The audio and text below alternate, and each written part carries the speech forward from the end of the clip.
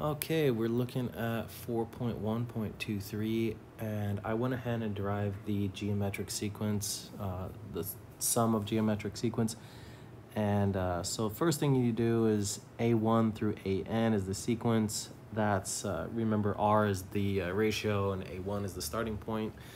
And notice that AN is equal to A1 times R to the n minus 1. So then what we do is add them all together to get the summation, and then we also multiply that sum by R. Then notice that these are both infinite, so if we subtract them, we get something that's finite. So this minus nothing is A1, and then all of these cancel out. That one minus that, 0, 0, 0, all these are 0.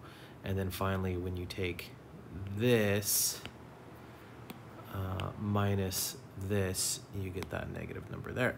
So this minus nothing, A1 minus nothing is A1, and finally nothing minus A1 R to the n is negative A1 R to the n. Okay, so then we just factor out an Sn, and it's right there. What we're left with is a 1 minus R, and then we're factoring out an A1. What we're left is 1 minus R to the n, and then we get the summation formula. It's right here.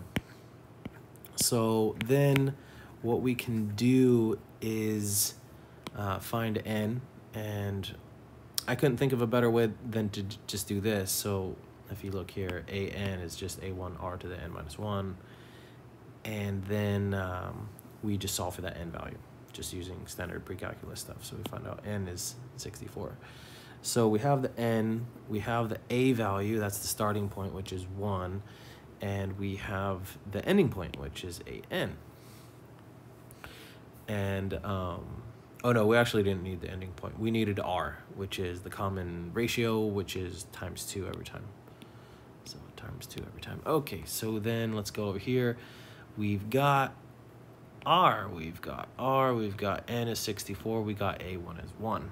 So fill that out, and we find out that we get this number here. And then from this point, I start using some techniques to try to reduce it down, and then I start using mod 11 to reduce it even further. For example, 16 is 5 in mod 11. And then I just continue this pattern and until you get 4. So 4 is the answer. Just keep using